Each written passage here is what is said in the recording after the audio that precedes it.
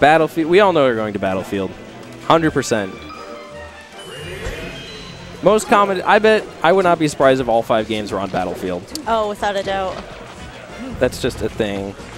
So Slox is very, unlike Scale, Slox is very good at the tech chase. For some reason or another, he plays like a third of the Sheik as most Sheik mains, but it's very solid at just not letting go of Fox.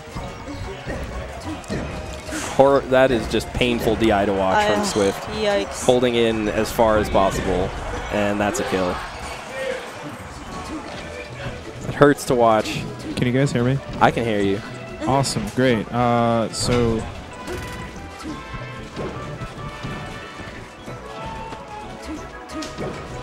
yeah? Yeah?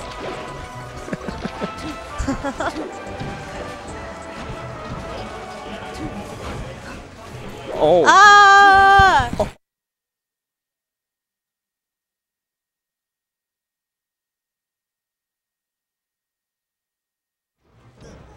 God bless our stream master. I hope stream heard that too. Because that was awful. That was disgusting. That was probably the worst experience of my life. I'm not going to lie. I agree with that. My ears will never be the same again. I'll sue for damages in GameCube controllers. We didn't blow out any headsets, though. True. Sir, streamer. So, my bad. I hit the wrong button. For some reason, it's not working. Anyway, can I please have a tag or, and if possible, a Twitter? Because right now, NA is not a very good tag for multiple reasons. Good point. Yes. Okay. It's tuba, like the instrument. Okay. And if you don't want the Twitter, that's fine. Okay. I don't even have one. Awesome. Good. Sorry, buddy. Almost ruining your eardrums. Yeah, that was rough. Makes me just... I have no idea why it's doing that, so I apologize in advance. Just so that people in chat know, even. we heard one of the most horrendous noises ever. It was rough. But we're back into the match. Indeed. And this is dead even, which always surprises me. I never think Slox's Sheik is good. And I'm always wrong. Which I love thinking Slox's characters are bad, but his Sheik is not one that I can legitimately say is terrible. Oh, definitely not. He's And definitely dead there, though. He seemed to start off strong this match, but it's just looking like Swift has gotten a few opportunities. Oh, he's super dead, though. Yeah, this is... Oh, or not. Didn't refresh invincibility quickly enough, and because of it, he couldn't threaten with the back air. Slox might be able to punish. Nope. Swift has been so good at punishing off of shines. Both of his sets. And he baits out that shield grab, and this, yep. There's the shine spike that everyone loves watching Sheik get shine spiked, I'm convinced. I love watching Sheik get shine spiked. I think it's justice.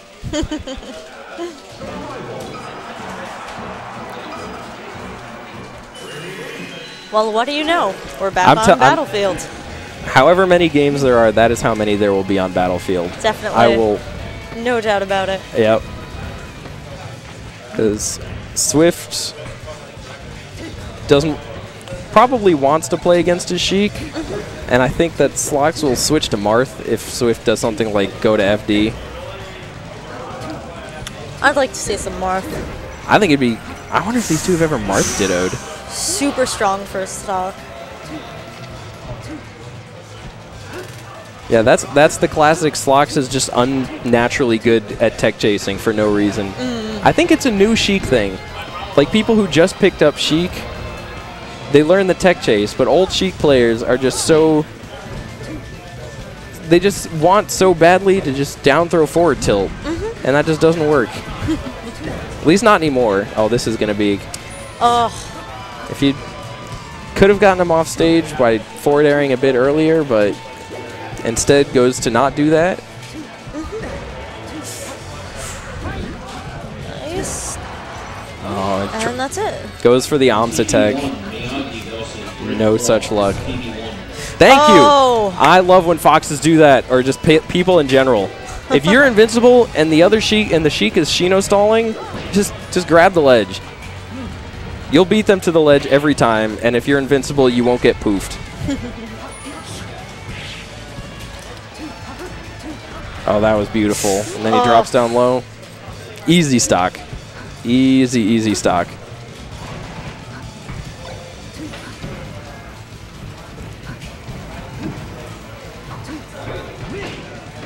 Slox is just doing a ton of just fade back short hop aerials, which are so good against as Sheik, I should say. They're magical. Dash attack's really been coming in handy.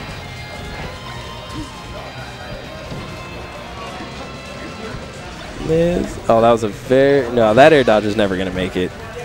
Come on, Anthony. It's just silly. And that's And that could be it. He has to land one more edge guard, yeah. He turned around. I don't know if that was intentional or not, but. And that is it. It doesn't actually matter in the end, I suppose.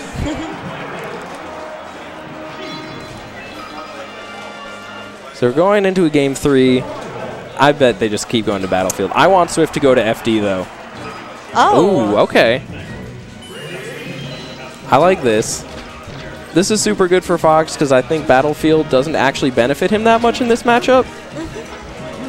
But with Stadium, it's kind of risky because all the transformations are in Fox's favor, but she can be pretty scary in a world where she has a lot of space to just tech chase as well as platforms at a good height to mix up her movement with. So we'll have to see if Swift can take advantage of the fact that he's just going to be killing at ridiculously low percents. And one more up air at this point will kill any of his up moves. That's a stock.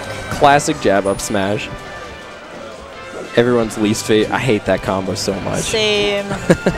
Especially as a Jigglypuff player, I imagine. Just I have nightmares about it at least 3 days a week.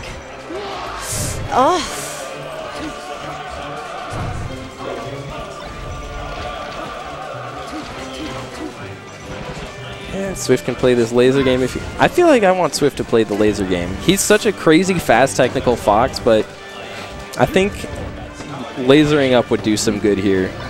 It's so risky to rush in and end up getting grabbed because Slox is just so good at running through it forever and ever and doing 100 damage. Oh, yep. One grab is pretty much 6. Yep. Pit fight? Pit fight? Pit fight? Oh. Pit fight. Oh. No, we're still in a pit fight. My advice to all newer players and all older players is always pit fight, especially in friendlies.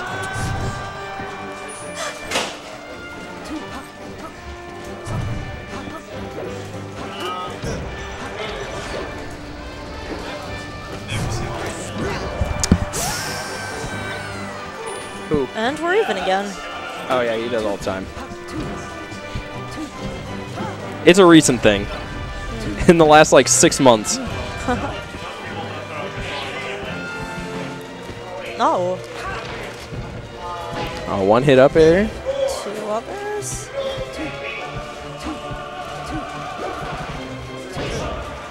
Ah.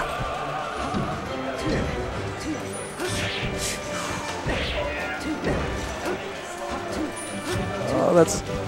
Oh. I don't like. I don't like needles threatening. I don't like diagonal needles threatening horizontal recoveries all that much. It means you've jumped. It means it's harder to cover the next option. I'd rather just see grounded needles. Grab blade. That's. That's. Any of the smashes would have worked.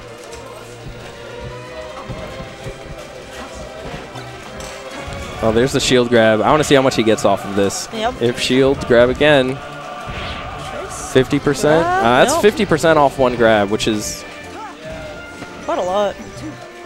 Not as much as he would have liked. Oh, not as much as he would have liked, but certainly. Go hit him. Yeah. And that's not going to kill just yet, though. Nope. Didn't manage to land on the ledge with that up B. He was at a kind of weird angle. And misses the ledge. barely. Those horizontal Firefoxes are harder than they should Very, be. very tough. It's something that you see even good Fox players messing up. That's why I don't feel bad when I do it. We're going back. Swift thinks this is his best chance.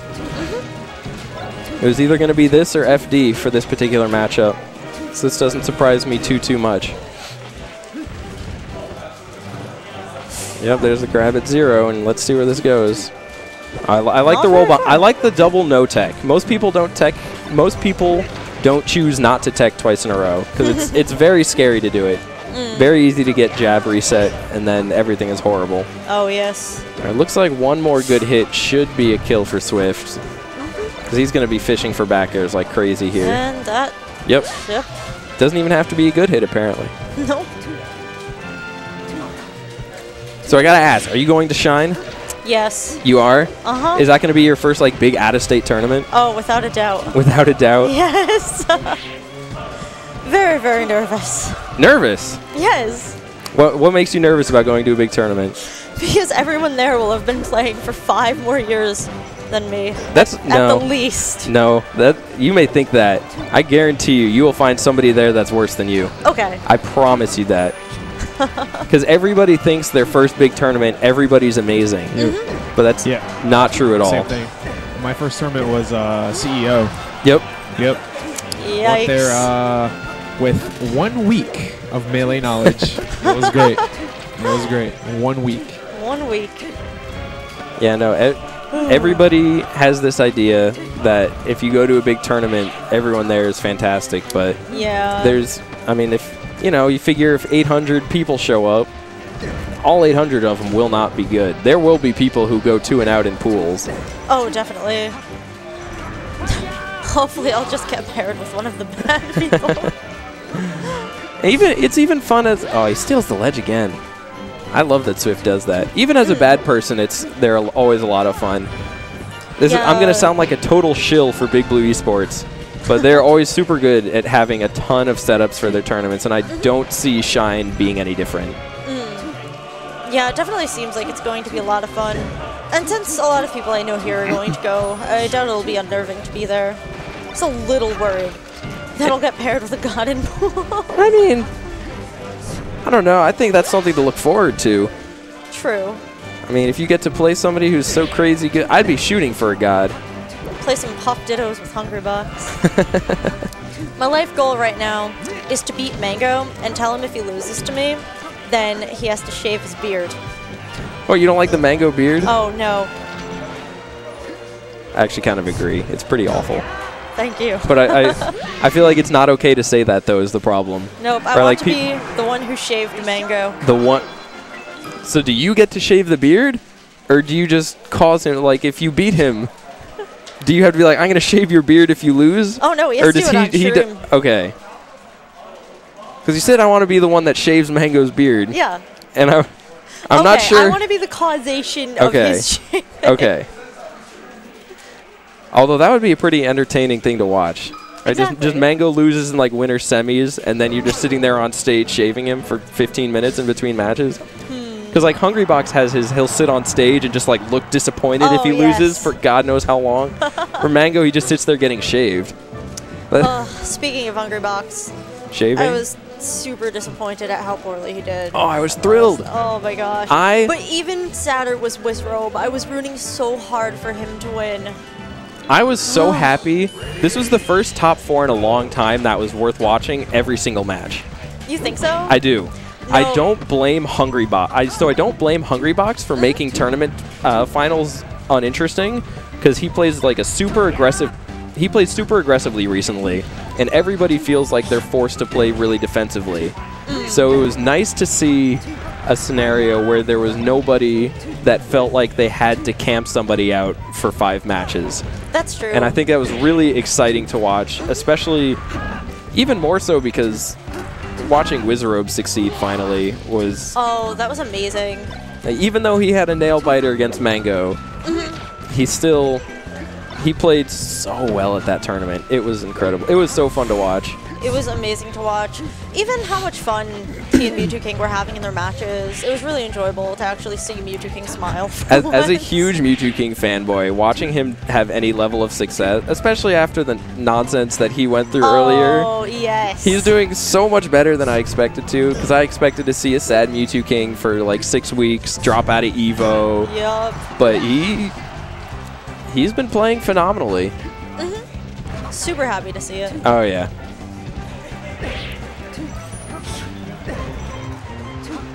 Whew. Yeah, I'm hoping for big things from Wizrobe at EVO. I really want to see the rise of Falcon. Because we haven't seen a national since I didn't play when Hacks was big. The Hacks being huge was during the time when I quit. But so I would love to see a Falcon, even if it's a so-called lame Falcon. I think Wizrobe is incredibly fun to watch. Definitely. And I mean, I feel like in top competitive play at this point, there's a certain way you have to play Falcon to succeed, and I don't really care if people think it's lame or not. Like, as long as Falcon's there. Right. Because even a lame Falcon ends up doing cool stuff occasionally. Exactly. Like sometimes his best option just looks cool. Exactly. I mean, even when Wizrobe was just kind of standing on a platform and just jumping up and down for 10 seconds, it was still amusing to watch because it's still Falcon. It was like he was playing that match as if it was Smash 64, and I think that's so cool. My only complaint about Wizzy is that he takes 10 minutes to start every Oh, yeah, no, oh my god. I can't stand that. His whole setup is exhausting. Oh my god. Because he's got like noise canceling headphones and this and that, and it's just... Gotta clean his glasses. So I don't want any of that. Just sit down and play the damn game. Yeah. Meanwhile, this set is super close. Oh, this is last stock. I didn't expect to see a game on Yoshi's, but here we are. And Slox is just kind of not running away, but he's definitely in the spot where he's not disappointed to be where he is. Oh, that's and that's going to be the set. That's 3-2 for Slox. His Sheik being a beast. Ugh. Watching any match on Yoshi's is just so tense. It's scary.